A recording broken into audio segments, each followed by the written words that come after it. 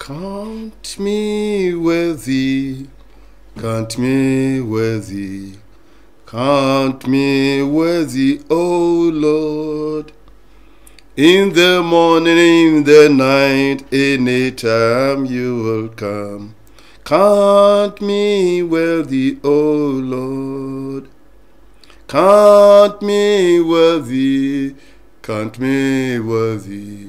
count me worthy, O Lord. In the morning, in the night, anytime you will come. Count me worthy, O Lord. My prayer is that you will be counted worthy when the Lord will come, either in the morning, in the night, anytime. You're welcome to Adkwart Studios Sunday service. Mema wakwa eba Adkwart Studios. Ewo kwasiada esumana kwasiada Awurade asma ode mawo. Mempa iboni se Awurade ebeji watumu so obeba nopa anase obeba nwumre mre bia na Kristo obeyi ne ho adie no. Na amawo anye iraba. Adofo woye na Awurade Yesu Kristo dimu ayeye mre yi niema bebre na ekoso Onyankopon fie. Every say enne obi biara fa asem bia no a na ode agina so se wahunu nokware. Enti na eduru kwasiada Awurade adom metoa wo ofie ba bia wo bia no na me de Awurade asem abrel. Ama wahunu sania Awurade enhihye pa Awurade ewo ma wo. Enhihye pa Awurade ewo ma wo. Na se Awurade beyi ne ho adi anopa obeyi ne ho adi awia wonso wanye iraba. Enti mesrewo a mre kakra we fa fami na yenko Awurade anim. Megiri yese na wo kwa asori. Se ya na kwasiada bia meka no. Na se wan konso dia na wa anya ade o. Se otimi kokosom ya nyame enhira. Enne asemu a megina so na meni wa che ne se spiritual cleansing. Spiritual cleansing. Se hunhum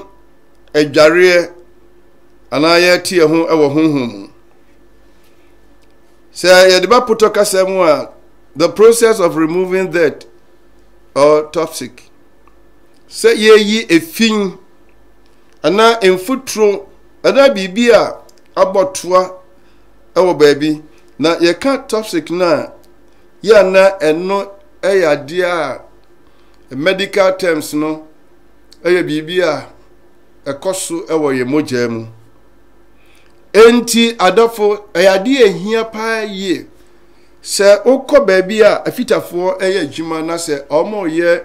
bibia friend overhaul na omo tutu bibia ka no shafts no omo yi na omo ehohoro engine mu a omo hwese efin ketua bi emfra de rings ni ade a omo de ebe sheka ni mu every say efin bam pepepa ebe say adwuma omo ye no tisa ka no aye diesel yikura na omo de petrol ehohoro bibia mu huru ye se bibia no atwa yopo. Saa ne de ba honam a efin nyade a eboa bibia yim na menkai se unya hoho a obebo modern se chance na efo ohoro chance no kama na chance no ho de obeka se eho enhia menkai se nipa bie ne won ma wode aduane besi nanim na chance no ho enye kama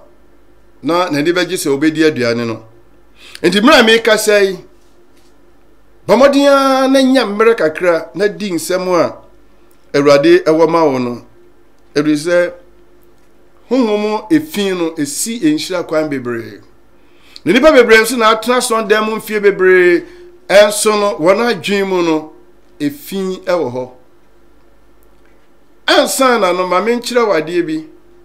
Awurade nana don so ehira me samre pa fi say manya mmere esua bibi fa adwene ho the mind on say yatia say akoma num na de wakoma num no na no pa mu ka but Awurade abie mani abie menti ase mahu yiye say oka akoma no a figurative no oka wadwin rize akoma no bibie ni nyina wo adwin num nsem a wodi asie wodo wokra adwin num na honhom no atie honhom no onte wakomam enti na hwani ye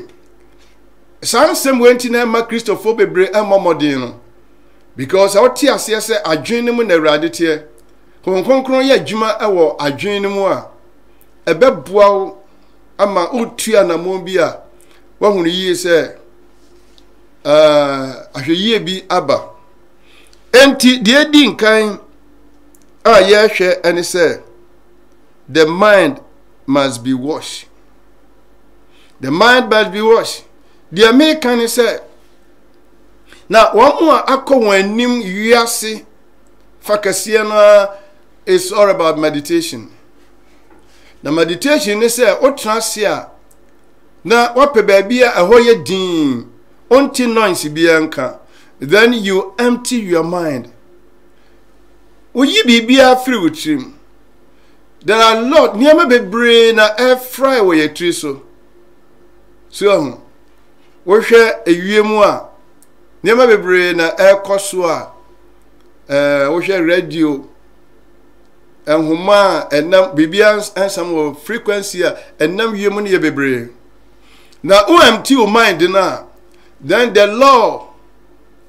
of attraction takes place. And also what be what you know pe something will drop into your mind and that becomes your property. Until and nipa be your home more omunya new ideas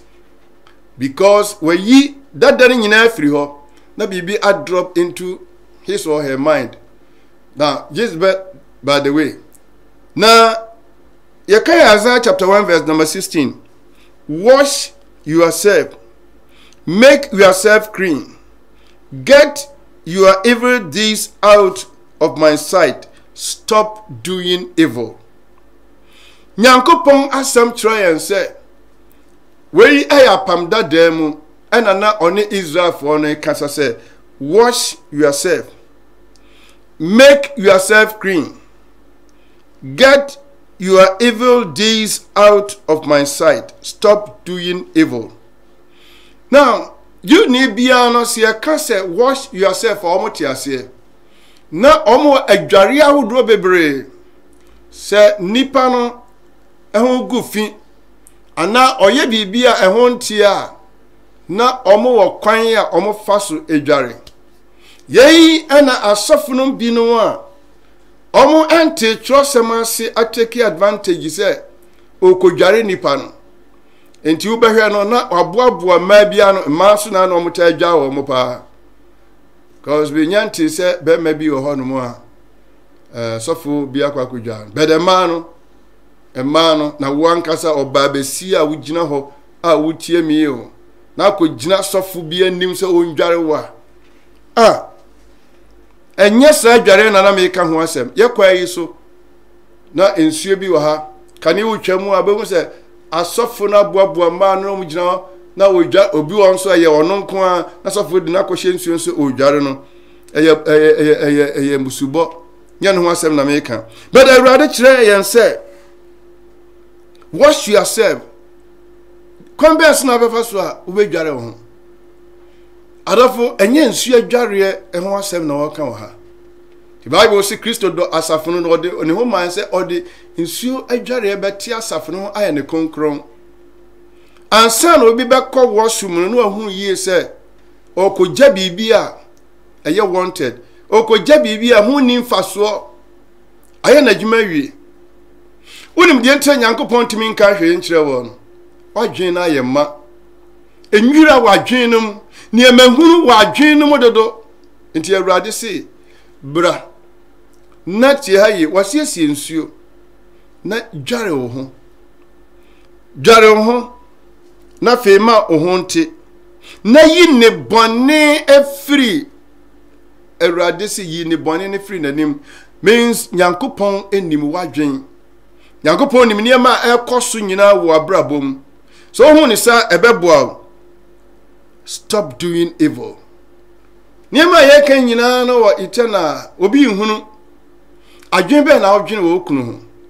adwen be na odwen wo yire ho adwen be na odwen wo ma ho asori a wotimu no woni obi eni asem bibi koso wo wadwen mu a wo wonim yie se wodi yawobi yawodie bi koso na sa yawodie ne ti o mame nkyere oni ma bia se bebo apa se obi ye wade aye wo ya enti wo na wapira wo ena wapira enu nti na Awurade akire ye kwan ye bompai se ye bompai a yenka se ye na gya wosoro wodini eho nti wahini emra openye wasase so sene aye wosoro fayanfo so chen sene de cha wona wafum yen adofo se wanti sampa ye wo yase na wantumi amfa wo nuanom mfonso anche wona Awurade mfa mfonso anche da bradodo a wodi obi ho asem ehye omu wunya meye kristoni ya na eya se wapaja obi na nipa no eka kire se wonya hwe ya na nyamre kra bada Awurade se betumi a woni nipa nyina ntem asodwe na asiafo ne kobusa Yesu se ewo chironum se obi ye mbone a ye fenche ne mprenson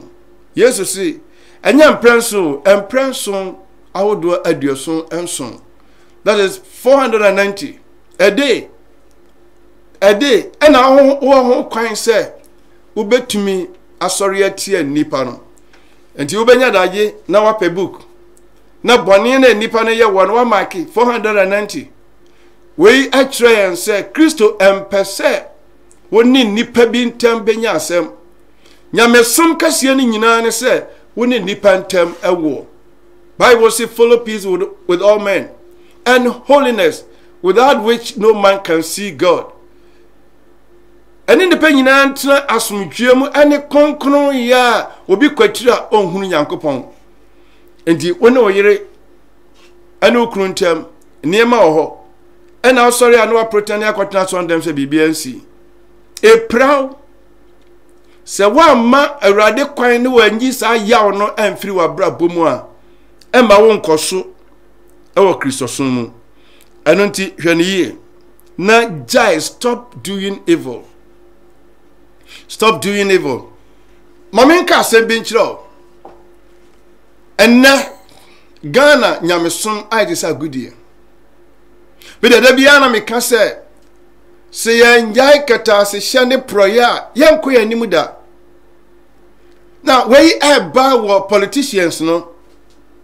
Me ka ni pefe wa ha se nye kata se hye ani sika baomia betuatua ama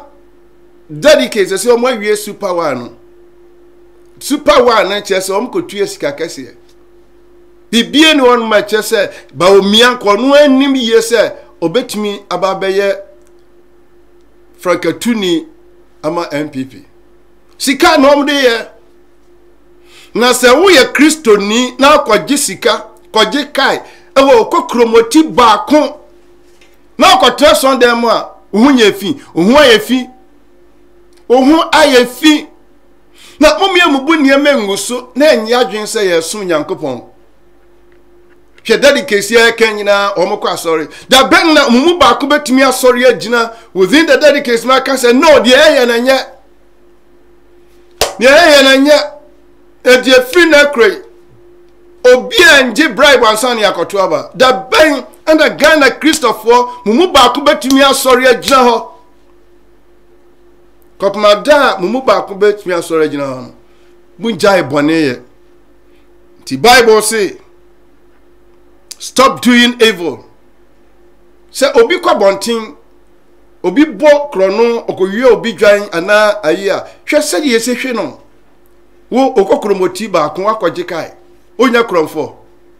kunya kromfo ba wo mi achi a wo die ne deda wo ye nyina no kire se ya ma bibi asonya miani enti Ghana politicians mu bebre hu ayefi na tio se obi aye flag bearer na otues kamen krofo na we yasofo ba be hye nkom se nyame na ayi no a osofo no wani montoi sofo wani montoi amwa munnim yese sika ne ade pia saa nipa no enka nye saa emmemu a na nyame fa ahen ana okotiri bribe no amutua no ede obi agina ho se oye frankatuni enti please so ye kristonia wadwin we no emu ayefi so wash yourself, make yourself clean, get your evil deeds out of my sight, stop doing evil. Near etosu mienu, wash your mind from wickedness. Hokoro wadwin free amumuye ho. Jeremiah chapter 4 verse 14. Oh Jerusalem, wash your heart from wickedness, that you may be saved. How long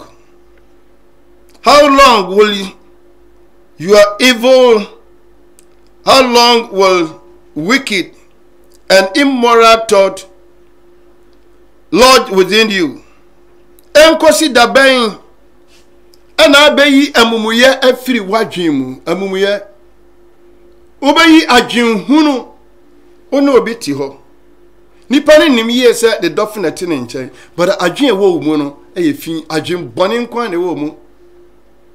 hwe ena abusua a niwa ma o anso no adwen a we wo won nyonko no enya papa enti me ko ba bi no mo bompa ye no mo kasa ye hia se niwa ma yanam ka kire on se wo kasa wo ni bible mu because Cain and the communion Joseph ni nuanom na ton no ti ya yi niwa no because ene niwa ma ni bi oho no mu a e ka no ko na ni nuanom bi bia ye nanko afiri ho no mu ti da bia na me ka se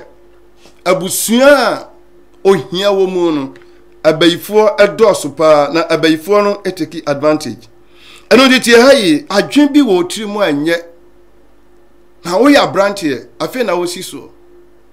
wonye scatter phone wo di besua de no eni emafin na adehwe pono na adehwe enti bede na moda na so da ya woni obi enda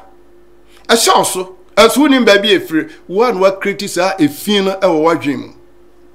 one wa criticize niema no ewo wadwem eno ntino ma awrade kwan na wadwem no watch your heart from wickedness and na empratchen oni obi etwempra na na dwen se obi mkwase amekum ena me ka kire opi we abrantie na atwempra edwabone na wudie tie haye wode oso nkwaso na abatwempra edwabone na wudie mami mfama on foto won se we a taxi driver ena wo huna wura bi a wa ha se eco school wa starting level 100 na wo school fees man level 200 na wo hwe no de ohia bia wo tama no wonya do level 400 a wadu level bi se ohun obi a owo sika chewo ohun obi a nanim enyam sene wa obegjaio because onya ne dia enti enkodi se dwabone no no wakena obi anti wa akoma enti yaka ne kura che na wontie na de abatwempra emfa wakoma enkodi oba bi achi tiya na on bi ka se oba ya bumi kwasea na de na nim so ya kwasea okwasea ho adwuma anu aka kire wo no anu ntiti haye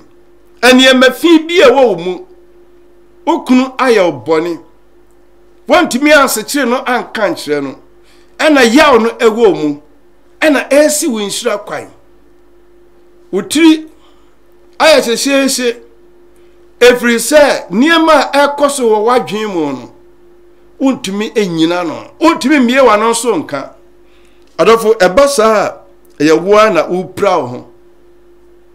oti aso ndem woni obi nkasa obi niema oye bia ye wahi na ma me se kire ne nka kire se wo nkrofo ho ye wahi no din so obeko wanimu wo nkrofo ho ye wahi no din so obeko wanimu eno tiriti hayi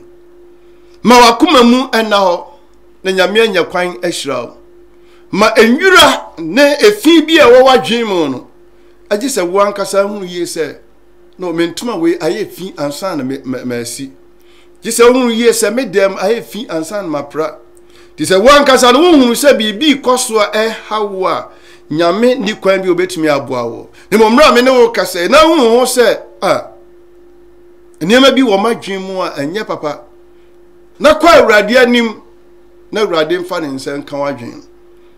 na awurade ensiesie na wakoma wadwen no emu na ho na nyame ade niema foforo atumi ama ne atoso miensa be a vessel unto honor ye adia obuo ye adia eso nyame ani adofo asasi we sukura no obi ntumi mfa dia eni animonyam empie na onye na dwen se ode kopa animonyam dabi se wo bakra na ade ni pie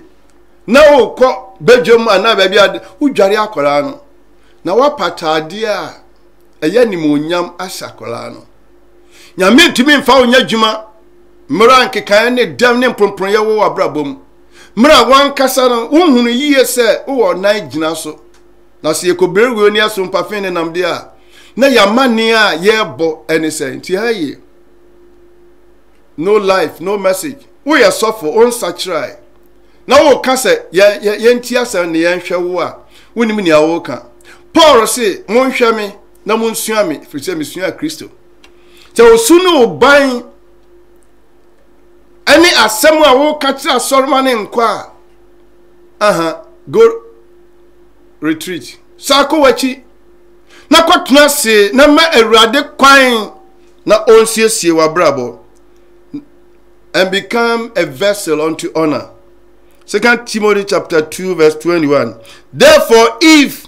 anyone cleanse himself from these things, what things? If anyone wash himself from these things which are dishonorable, disobedient, sinful. Sa obi atwene ho free sa ne mafi we hu a so obi ma Kristo adware no a so obi ma Kristo eyi akayo adwamamo asoden ene opa soden a nyame fie enewo and sinful nature on such a nadwen oti asondem ho no mo etwempra oti asondem ho eye bayi oti asondem ho eye konkonsa okwa soda bia anso no onti awurade ntumi mfa sadie we nya dwumada abrabi mi ko baabi na wo mo eye worship you na enkom share di akire obi ya na mse mami a o she enkom no eye se awurade ama nkon hye honhom be mami ansa na oba so na unu kunukun afi no mnyina hwemanim da yampa da nyame nshira na mse enkom a be hye wo hye mahan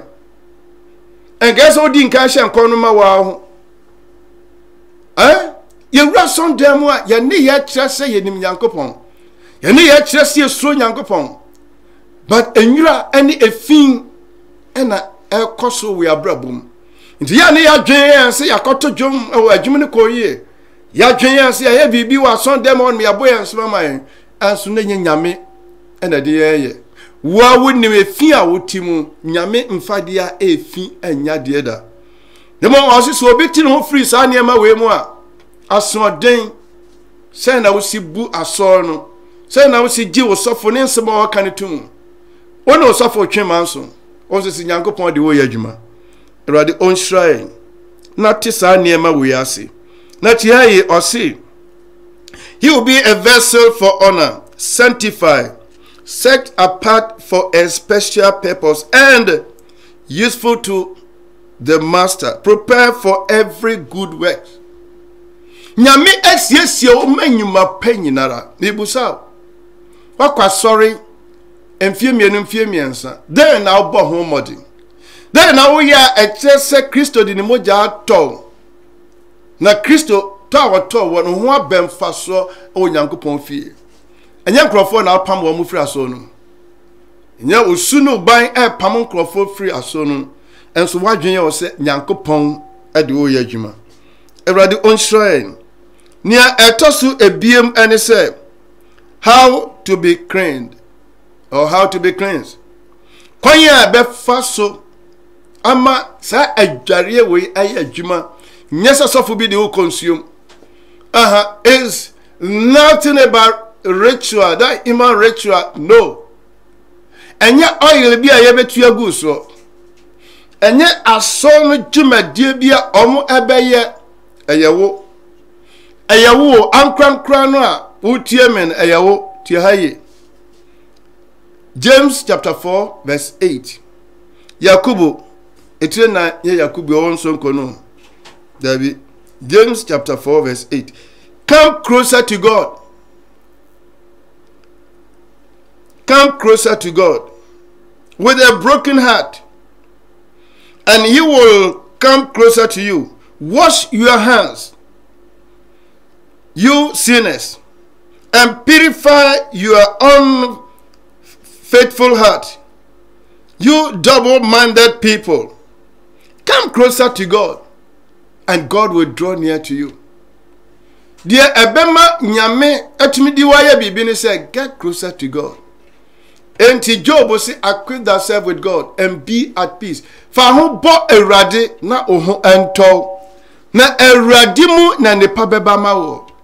Okwa sorry enso ni Nyankopon temu ware. Se na si bo mpa ya nopa. Wa ufie. Se na osi ya quiet time. Na nyame ani won kitawudi nyame kasa kire na Kristo ni biara every say odada brabono eso hu say woni Nyankopon won kitawudi. Woni Nyankopon ni nkitawudi na occasionally na okwa sorry ansa na wakote say akanya o se Nyankopon ewo ho a woni Nyankopon temu ware. Eno ntino da bia ho be yafi oben nyame a na nyame animo nyam reflectiwa na yi efi bia firi wa brabom because nyame asem a watie no ntino eno na ama ho afi anya hwe se nyame asem a wutie na de bobra horo wonsa die na de wonsa soma ama ho afi spiritually die na de wonsa kosomu ena obitia son dem ekoso abortion and so feel say onya hwe because me anam de me yafunu enam nyinsan ye on say afobua no ewo wadwem on say to one man na nyame ekasa che say wadi awuo anso wotia so obi anim wo wonim asa de wonim no Nyankopon so nim parade e be ha dwen say won kasa aboni we nkyire Nyankopon na wadwen o say nipa ni so no obo modern wa so no but Nyankopon anim no nwura ena wo wakoma mu Nyankopon sure say what is asem we ase on faithful heart akoma anya dwuma akoma hu ni mfaso akoma nyame anim no Nyankopon tumi emfanya hwe you double minded mo amadwen ayemo mienu what I saw them other Pentecostal Orthodox charismatics and so otumi kokwaji enchiransuo ni akachiro se fanchini gum na dware anajo adai die na hawo ade na hawo enchire dware ya won kwala bre na wo sanke ade nchini gu nsuo mu dware wo wa dware mfie bebre na sofu bi akachiro se abayifo no won achiwade ne se wode nchini be gu abayifo won achiwade ne se obabo bratene ne ade abayifo ni chiri ni se Kristo eti wadwimu na Kristo di wo nanti na wo ye de so Nyankopon ani wo mo achiwade no wo mo achiwade ne se Kristo moja adware wo na pepa obone nyina they dare not temper with your life omo ntimi fa won sa enkan abra Kristo adware wo Enti say niema we wo brabo, you are wasting your time calling yourself a Christian, a child of God. And even you can be boldly say, I'm washed by the blood of Jesus. Are you sure? Are you sure? What did he? What did you say? The whole can sana air koso wa brabum. Asofoni tem kran a bit me yaka. A bit me yaka. Now yes say na ko gina pulpit anim na wo kasa ho na wo kasa chem. Wo ankasa untwa correct. Erode fa ne nsan kan. No on CSO because a choir ye fast to and say getting closer to God, getting nearer to God. And what say ye wa bra boda bia say the bia no me ben Nyankopon. Mra Moses ben nyame na Awurade anim onyam ahre wo Moses no oba na nipa ntumi nhwere anim. Now the obey didn't kunim be bra one say obe ben Nyankopon. Ti David can say the word that I hide in my heart that I may not sin against thee. Nyame asemo ambedi asie mi mu na wanya ne boni bi. Oni Nyankopon tem tetia obeye de nipa ye. Nia etwa to a enye ketua ene say there is a hope for this spiritual cleansing. And it does so ya na nkrofo bi fi see waste your time. Even a wiase we kra no osum nyame a ohun ye say enye time wasting enye wo mre bi na wo say no nyame na nim onyam ne tumi adadi awo abrabom eno titi haye and that's all and that's all mo say ye be me ho kwan ma Awurade adware yen asase we ye po ye mpo mre bi beba ama de ye ne dia no obefa na ho tefo akọ na se wonyi ni kura na wo mre betumi aba o rapture can take any place at any time. So o rapture sisi no a e fa hin na woko. 1 John chapter 3 verse number 3. And everyone who have this hope confidently prays in him, purify himself as he is pure, holy, undefiled. Now obia one when that so say nyame wo ho na oba be fa ne man ote ne ho said dia ne ho tie. If you can 1 John chapter 1 verse 3 or say mo hwe odoko a agya ne dia tey se on frey onyankopon ma na ye yenso na wiase hunu yen every say yen ye be hunu na ye be yete said dia ono wote se ye go ye ho ani da so wo ya. What is your hope? What is your assurance that if you close your eyes today to eternity, where will you spend your eternity? If you went out there, there be you. And until na Christo who ascend you aneso. No what here mo say mawie. And fa or say o born name at say damra wa. Now by Yesu Christo nchen ebe hua na ai say sukochia. Ebe hua na ai say odwan enwi. Menim nia ewo obramu a wodi mmodi mo pese ojaye eye wo mmodi mo nti na wontimi njaye ne mo nse ubese nkete no wa ba Awurade nchen no maka kire Awurade say I need you Lord, I need you every moment, every hour. I need you. Awurade de nse kan wo ba bia wo sisi a wo a me no kasa wonu ho no hu yie se bone nye wajapade nti woni bone nkobiem ha bone ahye otri no ma Awurade de nse kan otri ni ne Awurade siesie o na wa brabo abeye ade a be se Nyankopon anim onyam ama Kristo yi ni hu adi enna won so wa ye obi a Kristo betumi de wo ahoahoa ne ho mra me ne wo bom pai hwe wakoma hwe otrim die na ekoso wo wadwem hwan na wodi ne ho yaw hwan na obi aye ne bone a ahyewo Bible si ewiase enue yedani asintidi beba na de nam ne so beba no onue yedani obi be offende wo na de wo ewo ne se ema owia enkoto wabufuo so ja wakoma no merade osise betumi a muni nipa nyina ntem asomdwe se onyame som antumi ama woni nipa nyanka bomu a forget about any heaven.